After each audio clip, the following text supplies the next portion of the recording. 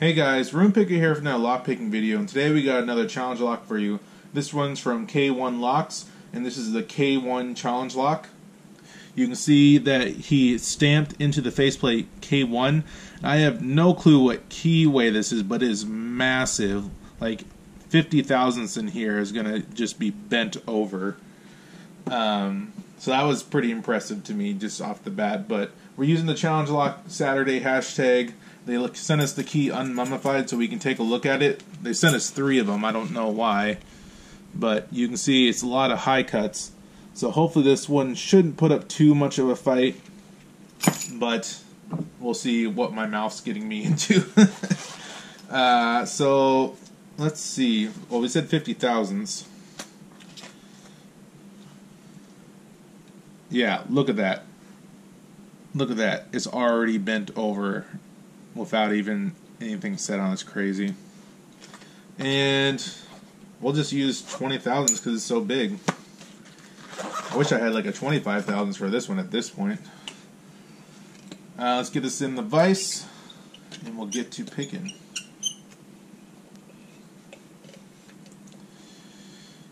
Counterclockwise.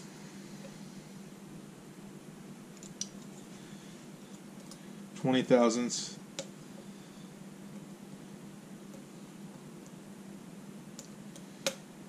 Nice click.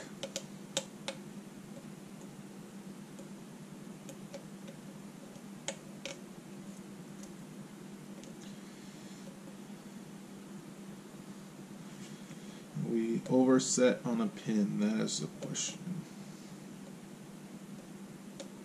Oh, are we getting something on that?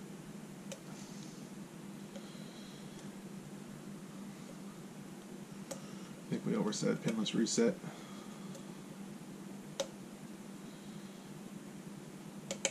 There we go. Click out a 1. We're at 3 right now. To 1. Nothing on 2. Nothing on, maybe something on 3.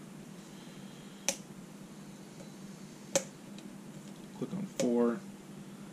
Click on 1. And click on 2, and we got it. Sweet. That was not too terrible. It's pretty good. Well, you know what? Honestly, what made this one pretty challenging was the keyway, actually. The having to provide manual counter rotation with this big of a keyway was kind of challenging, actually, but pretty good. Pretty fun pick, actually. Let's get this open. Let's see if the key works. I forgot to even check that. Oh, there we go. Oh, it was snagging. It snags every once in a while, but sometimes it's nice and smooth. Huh. Interesting. Alright, let's take this faceplate off the back. Flathead screwdriver.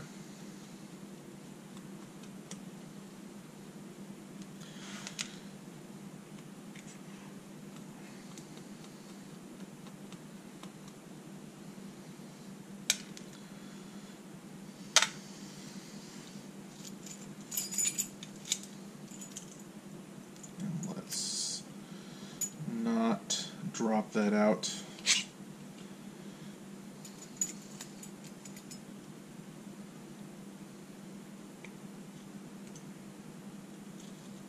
Wow, that was pretty good.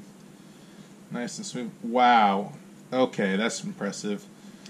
We have our first challenge lock pin-in-pin key pin. I have never picked a pin-in-pin key. This is my first time ever picking one. So kudos to K1 Locks. Those are pretty dastardly to make. Wow. I am thoroughly impressed with that. Now, shame that he does have a couple of serrated pins in here, which are great, and he threaded all these chambers in here. But if he had made the serrations like more on the key pin, let me just take one out of here to show you. What I mean by that is if you, oh, come on, here we go. There we go. So if you look at this key pin, you can see the serrations are only at the top, But if he had extended that all the way through the whole key pin and even made them even deeper, and they would, I feel like they would perform significantly better. But pretty happy with this, actually. We got that relatively decently fast, actually. Let's take the driver pins out and see what we're working with.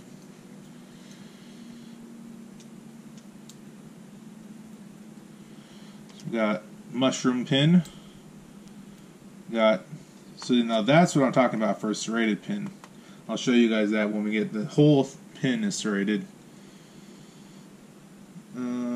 We got nothing in chamber 2 or 3. Interesting. Pretty creative stuff in here, actually.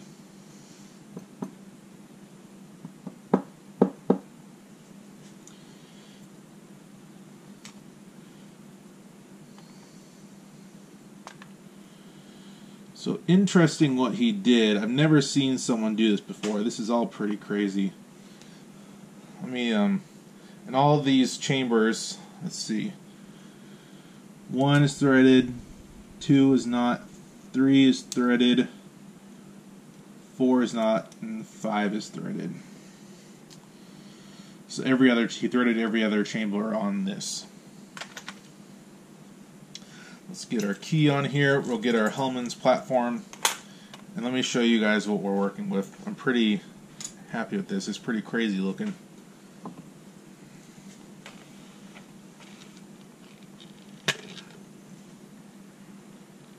So if you see here,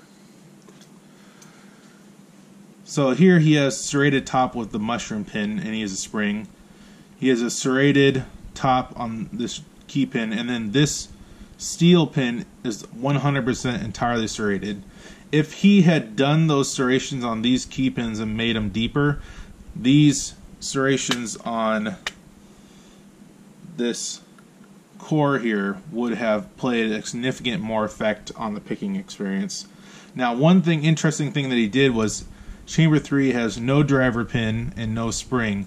What that's going to do is any movement on here, you have no resistance. Any movement on here will overset that pin, and that makes it significantly more challenging.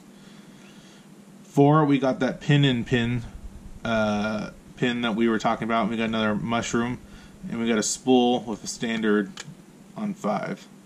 So for what we are dealt with here, the fact that we were able to get this open pretty fast is pretty impressive, actually. So I'm pretty happy with that. If you guys want to try out this challenge lock, leave a comment below. Hopefully you guys like this content. Like, comment, subscribe, and you guys have a wonderful day. Thanks. Bye.